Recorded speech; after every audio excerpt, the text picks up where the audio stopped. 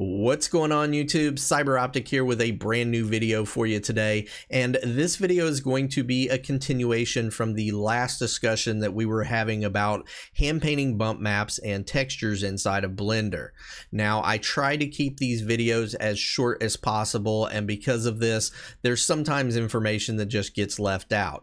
So in this video I just want to fill in some of those gaps. I want to give you guys a little bit of extra information about hand painting bump maps that I felt like should have been in the last video. So that's what this video is going to be about. So anyways, let's go.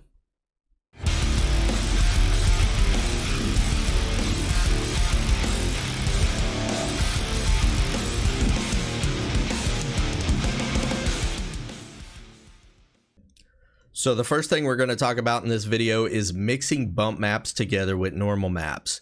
Now there may be times in your project where you want to use a combination of both bump maps and normal maps, and there's a very simple way of doing so. Now in an earlier video we talked about mixing two normal maps together. We went in here and we duplicated this principled BSDF. Then we used a mix shader in order to mix them together. However, when you are mixing bump maps and normal maps, there is no need for creating a second principled BSDF. So real quickly, I want to show you guys that process. Now that we are back over into texture paint, the first thing I want to do is I just want to come in here and paint a couple of bump maps on top of this object. So first things first, I'm going to go to my black brush and I'm just going to draw a very simple line to create this inset design right here. Next, I also want to include one that protrudes outward from the body. So let's go over to our white paint brush and let's draw a second line right here below it. Now, let's say at this point in my project, I am done drawing all of my bump maps. The next thing I want to do is I want to come in here and I want to add my normal map to this part of the weapon. So we're going to go right up here to our texture slots. We're going to click on this plus sign and go to normal. We're going to set our width and our height to be 2048. And then of course we want to leave this color as is and then click OK. Now you will notice that the color of this weapon did not change. That is because of the viewport that we're in. If we change over to solid, you will see the blue color has been added to the weapon. However, when you are working with bump maps and normal maps, it's often a better idea to stay in this second mode right here, this materials preview, so that you can see the exact placement of these objects.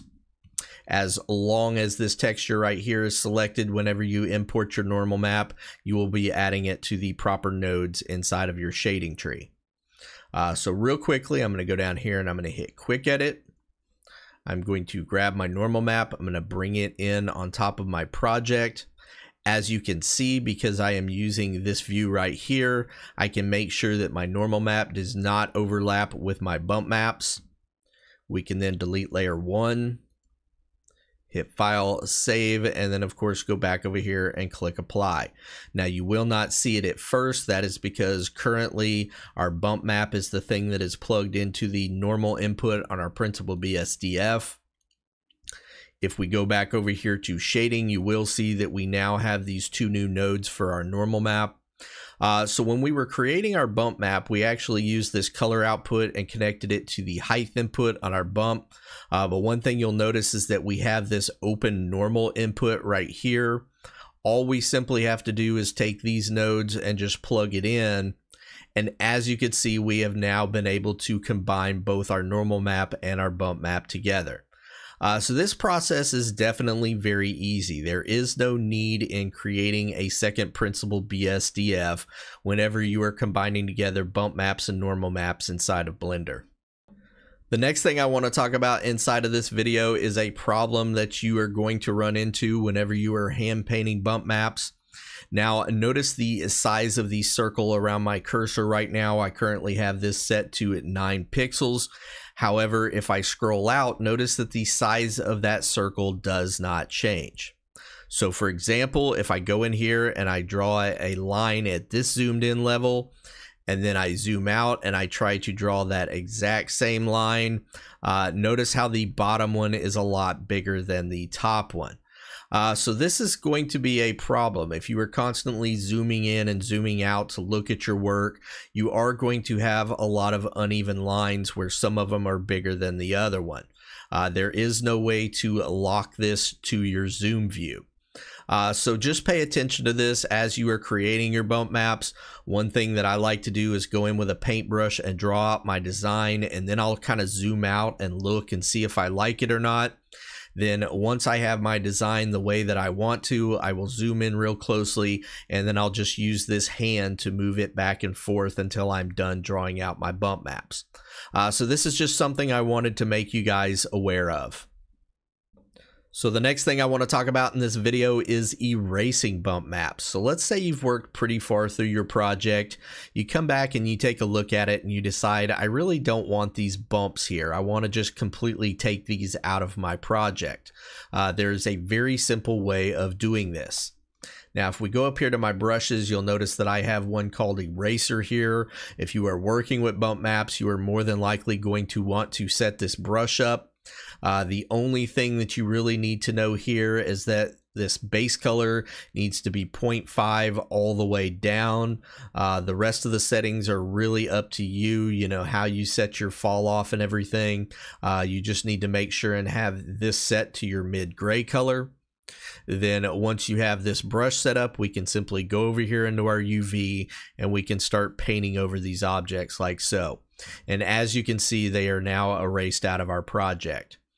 So this is something that a lot of you guys probably already knew. However, I did want to include it inside of this video for anyone who is new to the channel or new to Blender, who is looking for a way to take their bump maps out of their design. So the next thing we're going to talk about in this video is using stencils in order to create bump maps inside of Blender. Now in videos number 10, I showed you guys how to create a 2048 by 2048 transparent background and then add graphics to it so that you could then bring them over into Blender and paint your graphics onto your weapon. When it comes to making stencils for bump maps, a lot of that information is still the same with just a couple of different exceptions. Now, there may be some of you who just feel more comfortable drawing designs out in a program like Photoshop or Inkscape, and you also may have trouble with the round brush. Obviously, there aren't different brush shapes that you can use inside of Blender. So in a lot of these cases, it's just easier for people to draw them out inside of their favorite program and then bring them over as a stencil inside of Blender. As you guys can see here, I have created a new template, and this is on a 2048 by 2048 transparent background. You'll notice that I have two different hexagons right here at the top, both black and white. I also have these two boxes right here that have a gradient on the outside of them. This one was created by using opacity, and then of course this one was used by simply fading a black color into our mid gray color right here on the edge. Now that I'm back into Blender, the first thing we're going to want to do is create a new brush for our template. I'm going to go right here and click on this X, and then of course I'm going to click New. Then we're just going to give this brush a name. Let's call this Template. I'm going to leave my color at white, and then right here under Texture, we're going to click on New, and then under Mapping, we're going to change this to Stencil. Then once we've changed all this, we're going to go to our Texture Properties tab. We're going to click on Open, and then we're going to import our template. Now, if you haven't seen this in some of the earlier videos, if you need to move this around, you can do so by clicking in your right trigger button.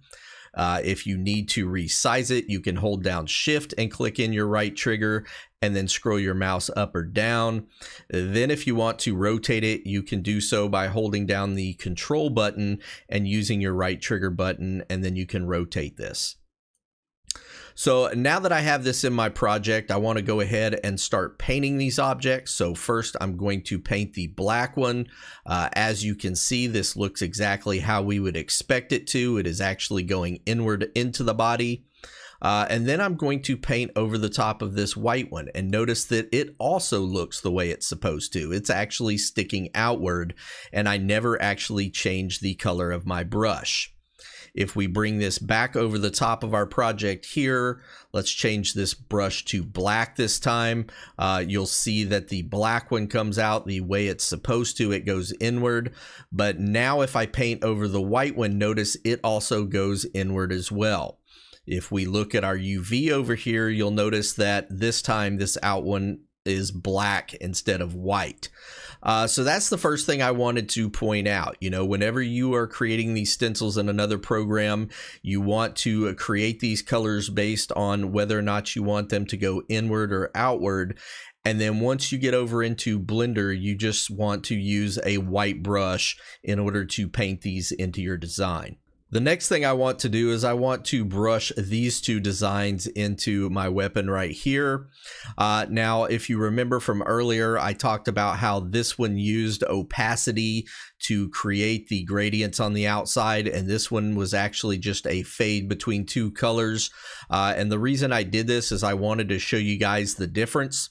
So if I paint this first one into my design, you can kind of see what it does. It's got very sharp edges right here on both of these bevels.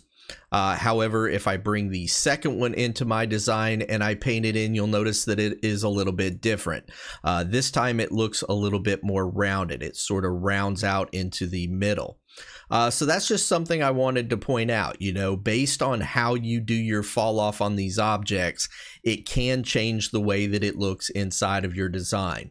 This is just something that you have to play around with a little bit, but eventually you'll figure out exactly how you want to set these up to make it look the way that you want inside of your project. As well as using stencils in order to add bump maps, you can also simply use the quick edit mode in order to add them as well. For those of you who are just more comfortable drawing things out inside of other programs, you can just draw a very simple white and black design and then use the quick edit mode in order to bring it in and add it to your project. So real quickly, I'm going to hit quick edit. I'm going to bring in this very simple white and black hexagon design that I created, and then I'm going to flip this 90 degrees so that it fits on the inside of this object. Then once I have this placed, I'm just going to delete layer 1. I'm going to hit file save, and then I'm going to click apply.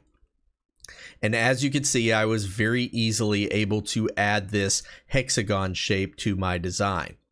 So there may be times in your project where you find that stencils are extremely useful in doing certain things. Other things, it may just be easier to draw them out and add them like this. I will leave that completely up to you. However, I did want to show you guys both of these methods inside of this video. So this concludes our discussion on hand-drawn bump maps, and hopefully you guys got a lot of useful information out of the last two videos. Now, when I'm working on a project, I find that there's never one specific process that I will use for everything. There are times when I use hand-drawn normal maps for certain things, and then other times where I use bump maps. I may use a stencil in one part of my design and then draw out my bump maps in another. You know, it really just comes down to playing around with a lot of these different processes and figuring out which ones look best inside of your design. So I leave that up to you guys to kind of figure that out, but definitely, you know, try all these different processes out and see which ones look best to you. Anyways, thank you guys so much for watching this video. I really appreciate it. If you would, please leave likes or comments down below and make sure and hit that subscribe button because it really helps this channel out a lot. Anyways, thank you guys so much, and we will see you in the next video.